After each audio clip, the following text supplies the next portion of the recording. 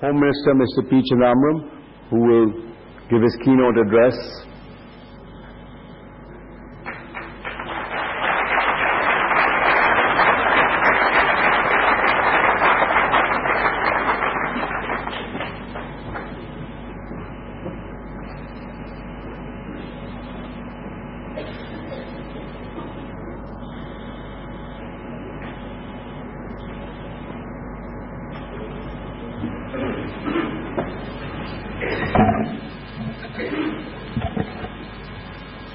Honorable Minister, Home Minister Mr. P.Chidambaram, distinguished delegates, ladies and gentlemen.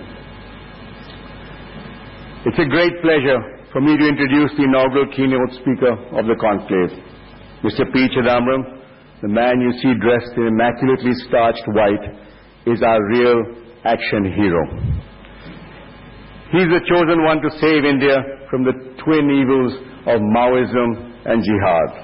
And it looks like the minister is succeeding. He came to the bloated, moribund Home Ministry in the immediate aftermath of the 26/11 Mumbai attack. His arrival in the ministry marked a cultural shift. And he immediately set out to do what his predecessors could not do in decades. The first step towards a terror-proof, safer India, he was quick to realize, was a total overhaul of the rusty security apparatus. It required a certain amount of ruthlessness and relentlessness. Mr. Chidambaram has both in abundance. So he's already set deadlines. National Counter-Terrorism Center by the year-end, National Intelligence Grid by 2011, and 1 year later the Crime and Criminal Tracking System. He is someone you always take seriously because he always means business. He says what he means, and he means what he says, a quality rarely seen in the political fraternity. He also does what he says, which is even rarer. Maybe it began in his early days as a young communist who raged against capitalism, but he soon realized the folly of his radicalism. He probably fits into that Churchillian description of the evolution of the political idealist. If you're not a communist at the age of 20, you do not have a heart. And if you're still a communist at the age of 40, you do not have a head. Well, he definitely has a head. He went to the Harvard Business School. He already had degrees in science and law, a formidable combination indeed. And that may explain his clarity of thought, the sharpness of his argument, and the logic of his analysis. When he came back, he started life as a trade union lawyer, and his best work was challenging the way the government worked. The experience was a learning curve that made him realize that the Indian system was being crippled by protectionism and created rent seekers.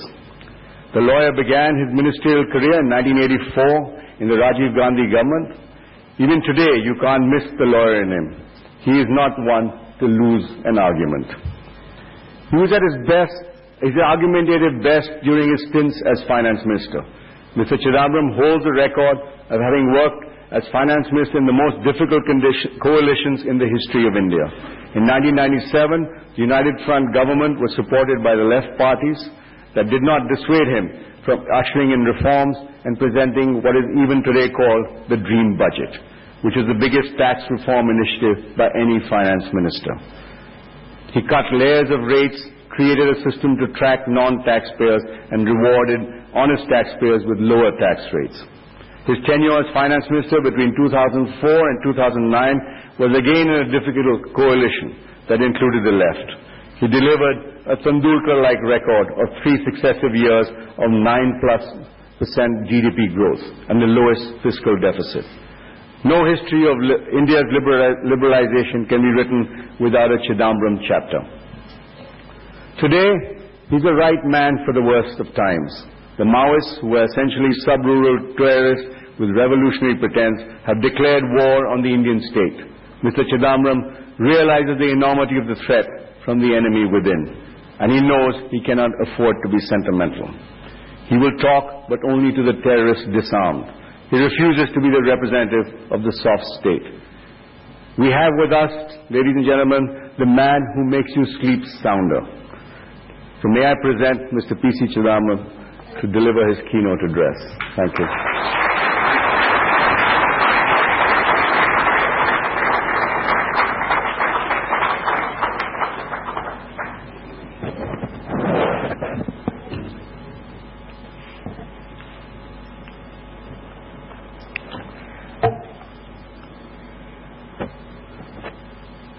Mr. Arun Puri, delegates to the India Today Conclave, ladies and gentlemen,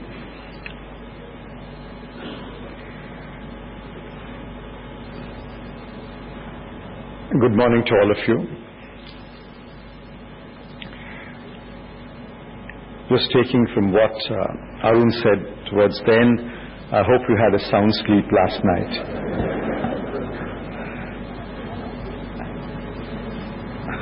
It's time to wake up and smell the coffee. South Asia today is perhaps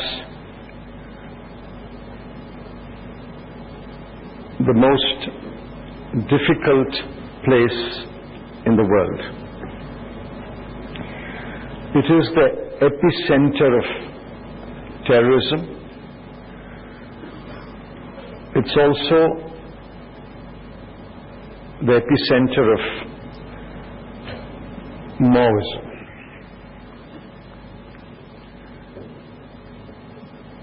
Being the largest country in South Asia, largest in terms of size, population, as well as the size of the economy, all countries in South Asia look to India either as a friend or as a foe.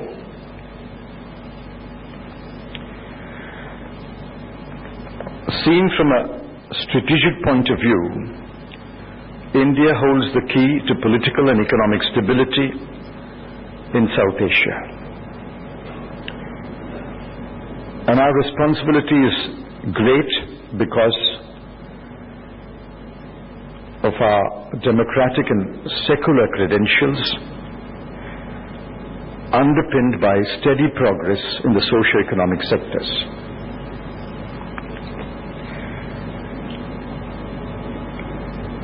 India is seen as a friend by countries which wish to take the same path: democracy, secularism, pluralism, and inclusive growth. India is seen as a threat by some countries for a variety of reasons. It's hardly necessary for me to list the countries or the reasons. It therefore falls upon India to disprove the tag that it is a threat to any neighbor and send the message that it is ready to become the engine of change and the leader of economic development in the region.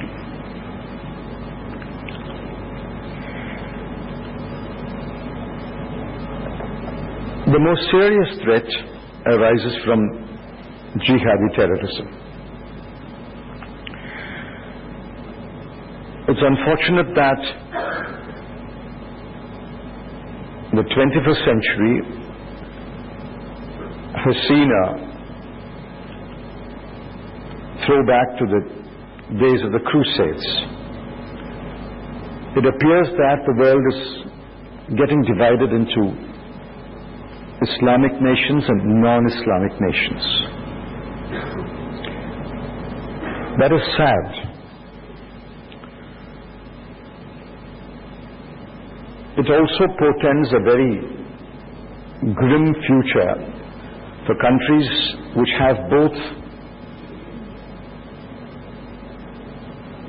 people professing the Islamic faith as well as a very large number of people professing other faiths.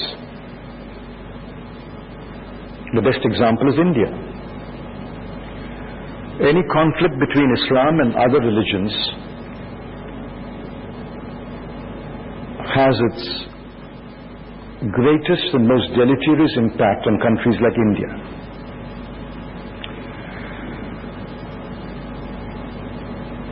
We are victims of jihadi terrorism.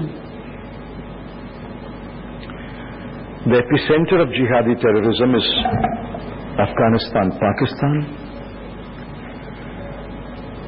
There are elements in other countries such as Bangladesh, Sri Lanka, and now even elements in the Maldives.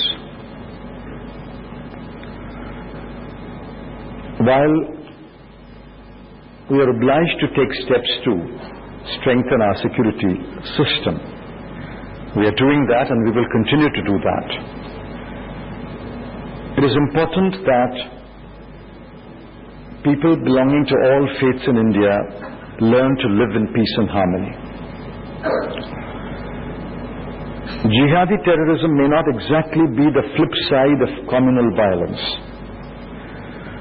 but communal violence, communal disharmony creates an environment where jihadi terrorism can flourish. If the poor Indian Muslim boy, or sometimes even a girl, does not believe that he or she can live in India with equal rights, equal status, dignity, professing his or her faith, and be able to aspire to a life of reasonable prosperity, many of them are likely to be recruited to the cause of jihadi terrorism. It's therefore very important that for a country like India, we ensure that people belonging to all faiths are able to live together in peace and harmony, with equality, with dignity, and are able to share the benefits of inclusive growth.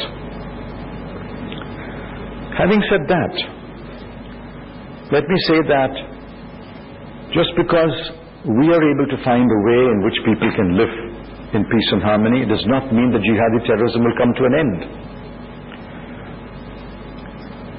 The jihadi terrorist today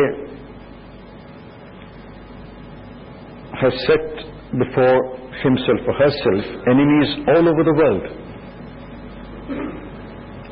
Israel, the United States, Russia, countries of Europe, even if the cause be that a newspaper in a country publishes a cartoon, writers, and even China.